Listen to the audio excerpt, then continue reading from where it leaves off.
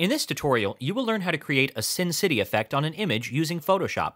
For this tutorial, we will be working on this free stock image over here. So let's get started by duplicating the layer first.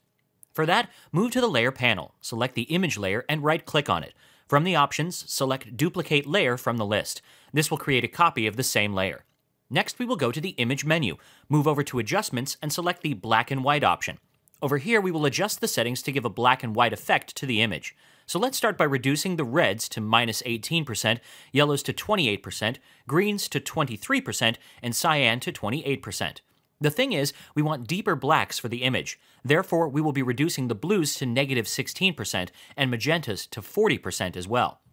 Now it's close to what we want, but still not quite there yet.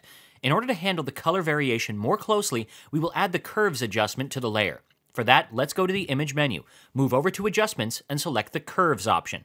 Now we will adjust the graph accordingly. First, we will create a placeholder by clicking on the graph here and moving it a bit upwards. This will darken the overall image a bit. Now to darken the objects which we are focusing on, we'll go to the top of the graph and move the placeholder a bit towards the left side like so. With that done, let's click on OK to close the window. Now the main objects are exactly like how we want them, but the backdrop is a bit darkened. For that, we will add a levels adjustment to the layer. For that, go to the Image menu once more, move over to Adjustments, and click on the Levels option. Over here, change the shadows to 15 and midtones to 1.25 respectively. It must be kept in mind that these values will differ according to the image that you are using here.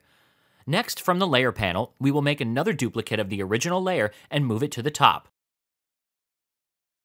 Now let's go to the Image menu, move over to Adjustments, and select the Hue Saturation option. Over here, we will select a reddish hue and increase the saturation of the image as well. For this image, we kept +148 for the hue and increased the saturation to +25. You can experiment with different values according to your image. Now we will create a layer mask on this layer and pick up the brush tool. Make sure you keep the opacity of the brush to 100% and pick up a soft brush with hardness set to 0%. Before applying the brush on the layer, make sure that the layer mask is selected and that you have a black color set as the foreground color. Now simply start applying the brush over the background. For this image, we will leave the color of the dress as it is and apply the brush over the rest of the image. When dealing with edges, make sure you apply the brush tool carefully. You can zoom in the image, decrease the size of the brush, and avoid applying the brush over the parts you want to keep colored. With that done, the Sin City effect is now complete.